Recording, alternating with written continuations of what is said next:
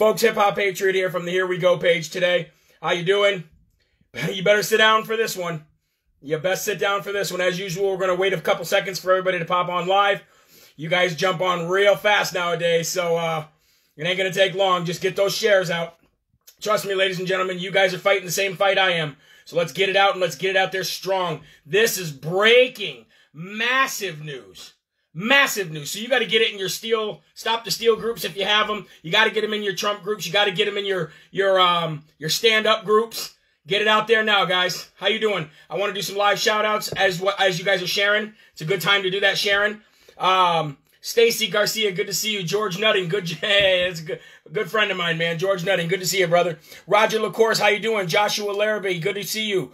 Bubba Fry, how you doing, man? Eric Schroeder, Megan Marie. Guys, we want to get this to about 3,000 or 4,000 people watching. It's the only way that we get massive coverage right away. Robert Sanchez from North Dakota. How you doing, man? Roger LaCourse. And Shirley Allen. How you doing? Thank you. Ashley LaFollette.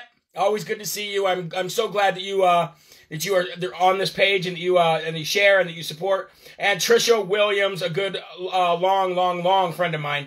And Kathy Clemens from Ohio. Okay, guys. We got about 2,500. Bump it up. Let's get it up. So, just in, ladies and gentlemen. Are you ready? Oh, I hate to break the big news before we get everybody in here, but hey, we got enough in here. The big news is circuit court. The circuit courts, the judges have been reassigned as of today. And I just put that post out, and a lot of people are going, "What does that mean? What does that mean? What does that mean for us, you know, for Americans and this election?" Well, what that means is all of the circuit courts that everything has to go through in order to get to a full Supreme Court hearing or trial has to go through circuit courts first, Circuit Court of Appeals. Okay? That's why this is huge. And President Trump has reassigned the circuit court justices as of today. It's on the government website. I will post the link in the comment thread of this video later on. I'll post it a bunch of times so you can't miss it. But it's just been, it's effective immediately of today. And let me read to you guys what it's pertaining to. Circuit courts have been reassigned effective November 20th, immediately. Ordered pursuant to Title 28, U.S. Code Section 42. So that means, ladies and gentlemen, that, you know, when Rudy and Sydney and Lynn Wood, when they do appeals to lower court decisions, they have to work their way up. And now they have to go through the circuit courts, Circuit Court of Appeals. Okay? So what President Trump just did is he eliminated an entire step. He eliminated an entire step because you want to know who he put in charge of where? Brett Kavanaugh is in charge of Michigan. Amy Coney Barrett is in charge of Wisconsin. Justice Samuel Alito is in charge of Pennsylvania. And Justice Clarence Thomas, ladies and gentlemen, is in charge of Georgia. I never saw that coming. I never saw that coming. As soon as I got word that happened, I could not believe my ears. I could not believe my ears. Get this video out. Share the good news, ladies and gentlemen. And why that's good news is, it's not because Trump has these Supreme Court justices in his pocket. It's because these Supreme Court justices specifically are constitutional textualists. And and just to give you an idea of what a constitutional textualist is, Amy Coney Barrett is probably the most constitutional textualist judge there is in the Supreme Court. What it means is, guys, that they do not interpret the Constitution any other way than the way it was written. Is that not genius of Trump? Trump always finishes ahead of schedule and under budget. And everybody's been worried about, oh my gosh, what are we going to do? Are we going to be able to work all these separate cases in all these separate states all up to get one massive Supreme Court hearing? Nope. Not going to need to do that, ladies and gentlemen. Not going to need to do that now. So let me just state what I just said for those who are jumping on. The biggest news, ladies and gentlemen, the biggest news of the day is that the circuit court justices have been reassigned. Their districts have been reassigned. So you have federal judges all throughout the United States. Well, the circuit court, the Supreme Court justices, they oversee certain areas of the country for all those federal courts. It's like a circuit of federal courts that they oversee. So when you lose in court at a lower level, you work your way up and you go through you finally get to the federal circuit court of appeals. Once you make it through the Circuit Court of Appeals, then you try and go and gather all the Supreme Court justices up for one big hearing. You ain't going to have to do that now, ladies and gentlemen, because President Trump just reassigned all of the Supreme Court justices new districts. And as I just said, Michigan is going to be now overseen by Justice Brett Kavanaugh. Wisconsin is now going to be overseen by Amy Coney Barrett. Pennsylvania is now going to be overseen by Justice Samuel Alito. And that is who Pennsylvania defied his orders anyways when he said all these ballots need to be segregated because we don't know what we're going to do with them. They violated that order from Samuel Alito. And now he's going to be in charge of those circuit courts that violated his order just 2 weeks ago. And Clarence Thomas will oversee Georgia. Now, ladies and gentlemen, can I get some hearts? Can I get some love? Or what? Oh, glory to God. Amen. Thank you, Jesus. I did not see this coming. I did not see that coming. Ladies and gentlemen, we just saved so much time, effort, and headache and stress for all of us. All of us just saved so much time with what we just heard. Because now we are our deadline of December 14th. Ladies and gentlemen, from now until then, there's a lot of time to continue to gather more evidence, okay? From now until then, there's a lot of time to gather more evidence. I know, man. Isn't it nuts? I'm reading some of your guys's. Where is that source? I'll put 1,000 of them in the comment thread as soon as we're done. And I just posted it. I just posted the source before we did this video, and it's from the government website. So if anybody's got that, please post it in here for everybody to see. If not, I'll post it. I'll post it all over the place because you can't get fact checked on that one. Oh, sweet Caroline, ba ba ba, woo! Trump has never looked so good, so good.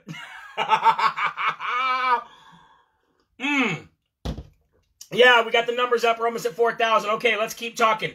So outside of that, because that just happened, ladies and gentlemen. I just heard that before I was getting ready to come on.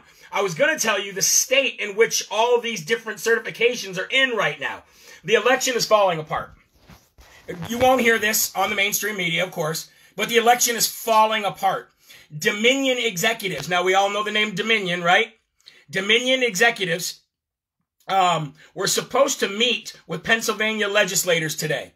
And that meeting was supposed to take place for questions and answering. There's a lot of stuff going on, and where better to get the information from than the horse's mouth. So Dominion was supposed to meet with Pennsylvania legislators today. Most of you know by now that didn't happen. They did not meet with Pennsylvania legislators today. Why didn't they meet with Pennsylvania legislators?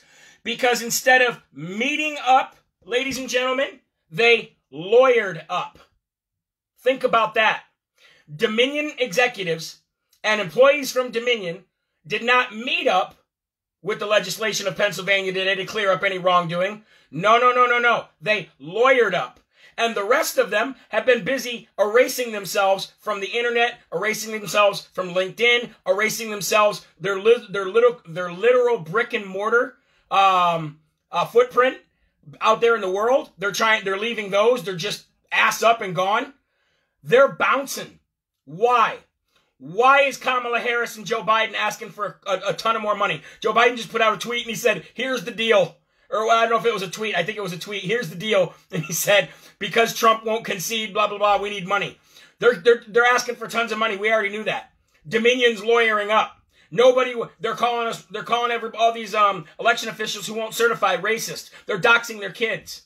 They're trying to run, and the other ones are trying to change the rules. But guess what, ladies and gentlemen?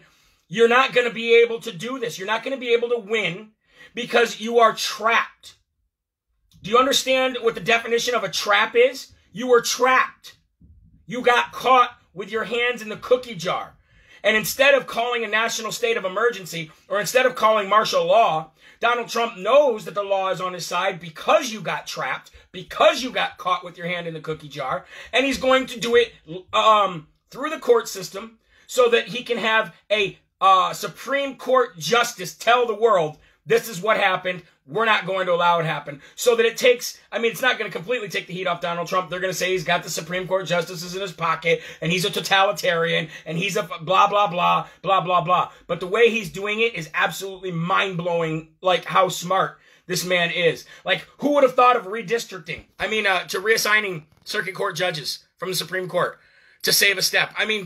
Just unbelievable. And so, because of the fact that Dominion is doing this, it's actually giving other state legislative elected officials a little bit of courage. And did you see that Donald Trump was having coffee with those Michigan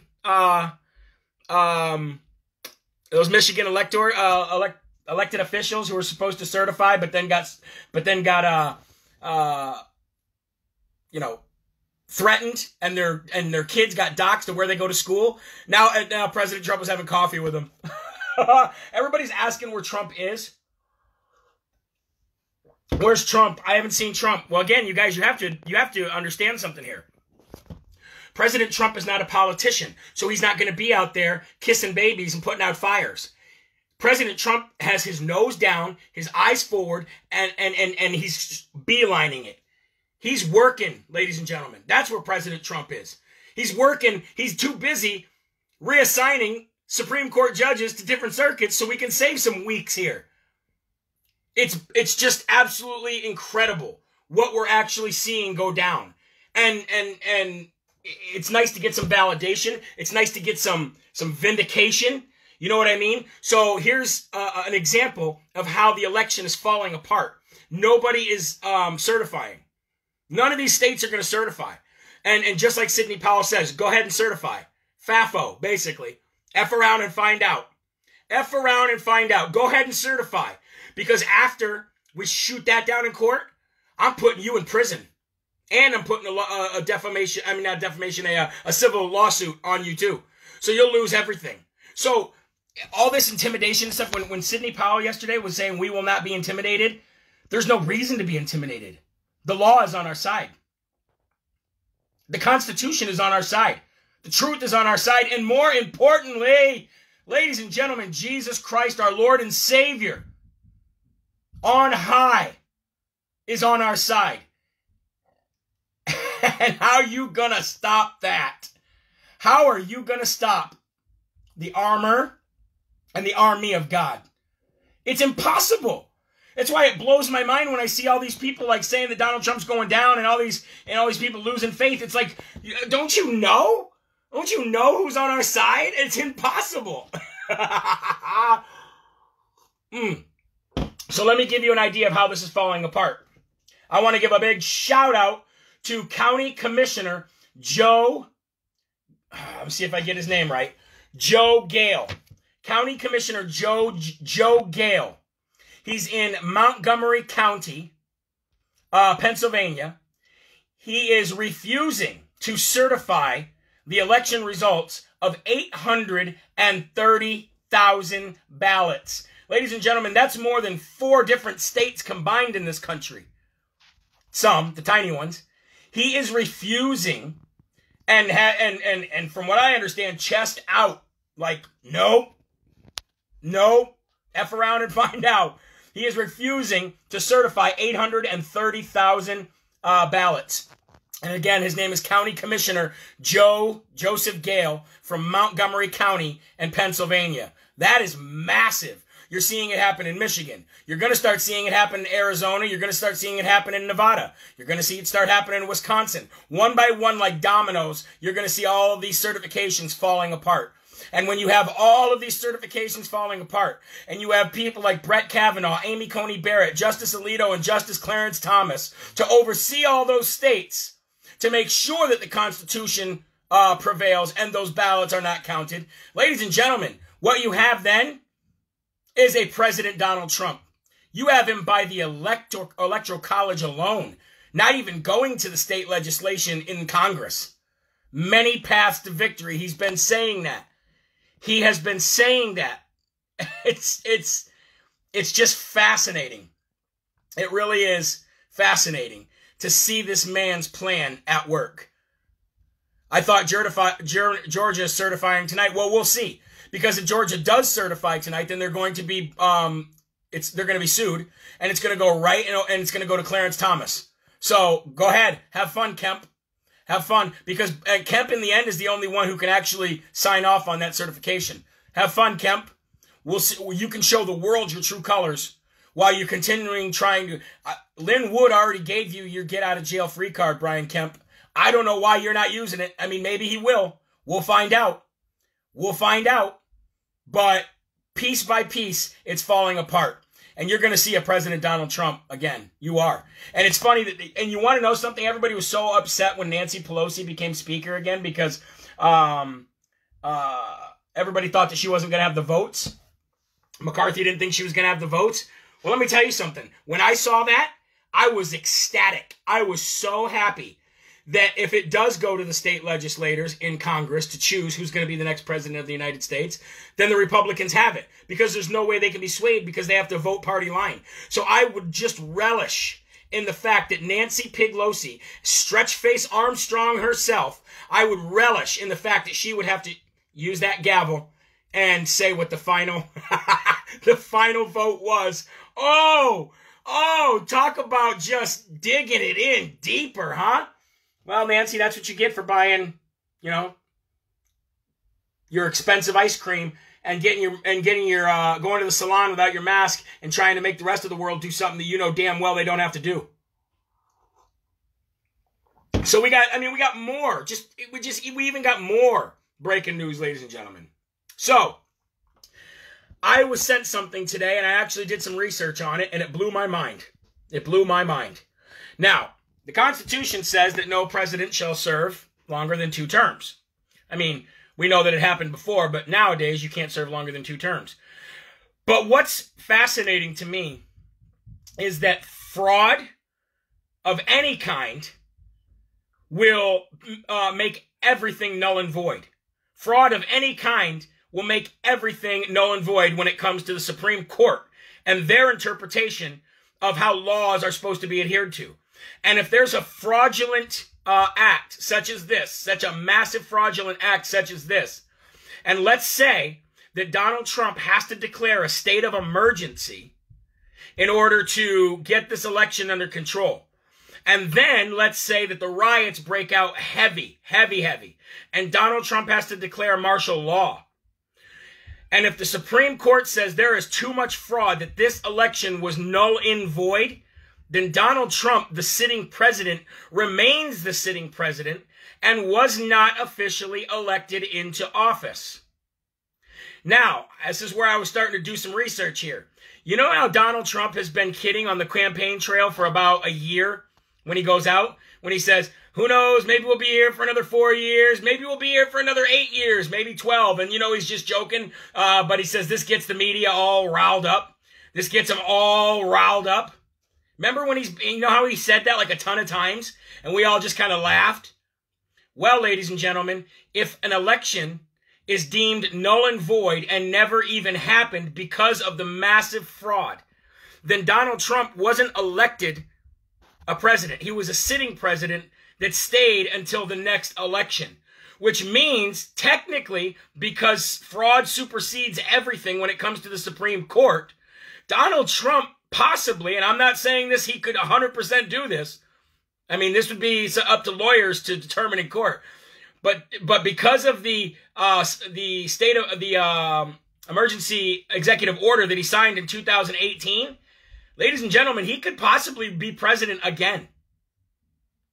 And we just heard Georgia just certified, so you know dang well that President Trump's team is going to be in Georgia, and they're going to be litigating that. So don't even worry about it. Don't even worry about how the mainstream media will take its 24-hour spin on this and be like, oh, look. But think about it, ladies and gentlemen. If Donald Trump remains a sitting president and was not elected in because the actual election and all the votes were deemed null and void and nothing happened, then he could run, in my opinion, in my interpretation of the Supreme Court and of what they, how they look at law and the Constitution, he could possibly be president for 12 years. Hey, Bryson Gray, you need to make a part 2, a sequel. Donald Trump is your president, whether you like it or not. Shout out Bryson Gray. I love to see everybody out there doing that MAGA music, man. What a great thing. What a great thing to see, huh? And we're going to talk about one more thing before we go, guys, and that is Tucker Carlson. Now, okay, I'm going to get real with you here for a minute, okay? My view, I'm gonna get real with you here, okay?